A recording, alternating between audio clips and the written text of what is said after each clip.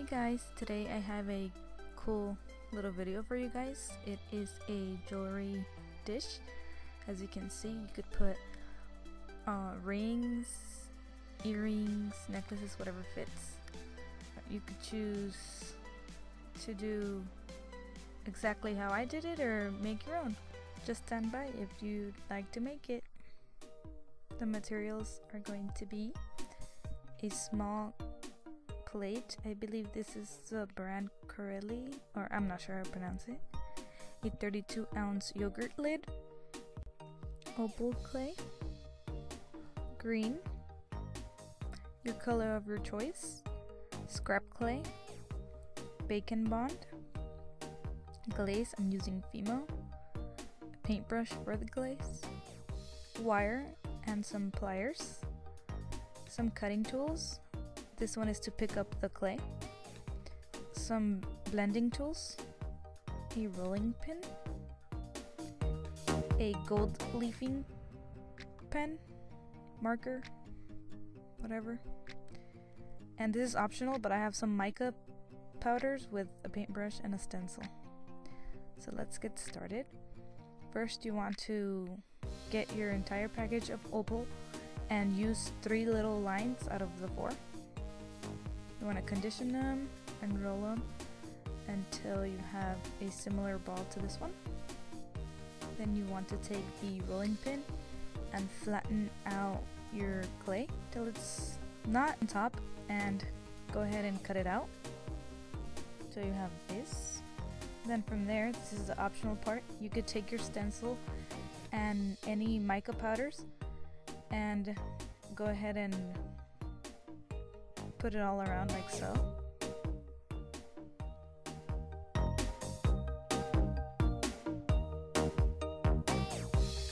I personally think it looks really cool, so if you have some powders, you should definitely try something like this. So this is how it ends up. So then you want to take the cutting tool and make any pattern you want of the plate. I want it like a flower pattern, so that's what I did. You could just leave it circular if you'd like, but I like this since I'm going for like a nature, for the nature side of it.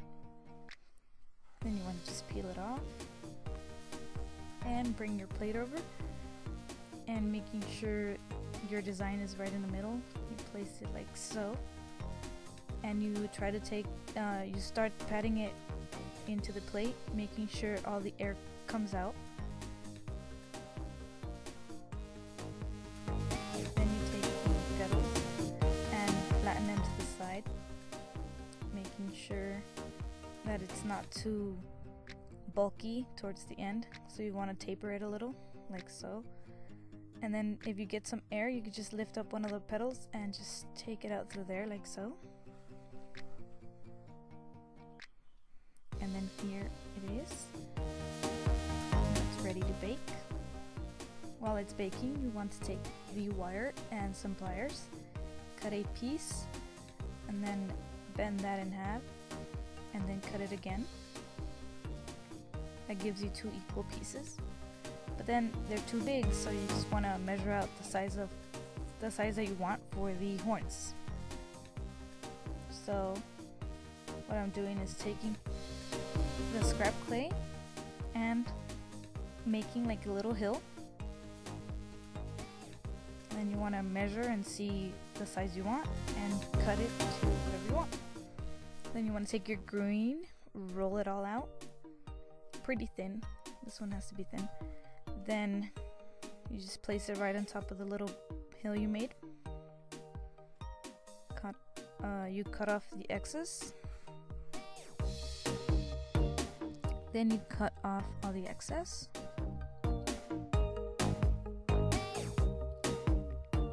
And now you take your wire just to measure how deep you want it in, and you grab some more of the scrap clay and start rolling a log with a tapered edge. So it could be like the horn, obviously, you can see.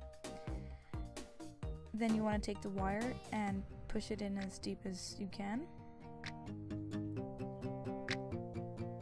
And then you want to start shaping the horn. So once you have that the main horn, you could just add as many little horns as you want using the same technique. Then you just blend it, and you want to add a little extra like so it could be a much smoother blend. You just continue adding as much as you want. I'm adding 3, but you could do more. And to duplicate it, I just took another scrap clay and pretty much went along on top of it and following along, and you pretty much get 2 exact ones like that. Then you go ahead and put them in your little hill, and you take your pointy tool and start poking at the green to make it look like fuzzy moss or grass. Then you want to take the pointy tool again and give the horns some kind of texture. Now, this is how they look. They're ready to bake along with the plate. So once they baked and cooled off for a while, you want to take them off the plate. Then you want to take off the horns off the hill, and you want to take your gold marker and paint your horns. I did 2 layers in total, so you might need to do the same. So here I already attached it to the hill. I ended up using a little bit of crazy glue, so you might need to do that too. Then for the flowers, you could take the color of your choice and start rolling it into a ball and then peeling it off, and that's gonna be the center petal. And then you do that same thing, exact same thing, but don't roll it as much, and you just put them on the flower like so. It kind of guides you by itself. You put it in the gaps and you just make them as big or as small as you want. Once you're done, you cut off the point to it, grab some bacon bond, put a little dollop in it, and then you take the pointy tool, and it helps to stick it in the middle petal, and then put it on it. Then you do the same thing with your other color, and you could do whatever pattern or color combination you want. I'm just doing it like this.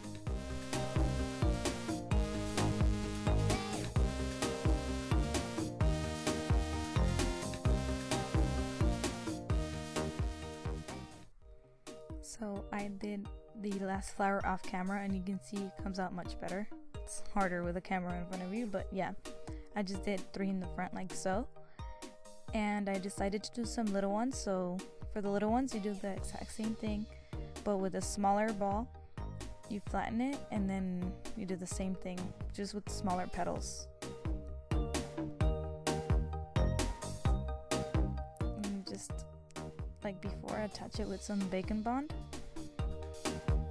And now for the leaves, you just roll it into a little teardrop and then make some leaf patterns like so, and some bacon bond again, and then you just place it wherever you'd like.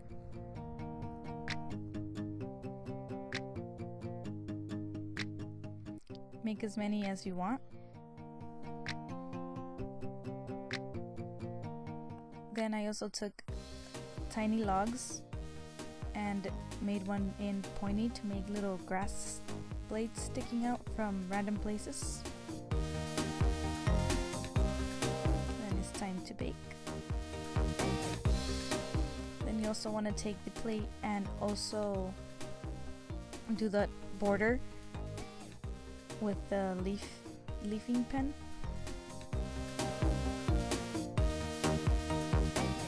Let that dry, and that's how it looks. Then you take your horns, put some bacon bond and put it right in the middle, and once again you bake that. And now that it's baked, you just take your glaze and put it all over. Now it's all dry.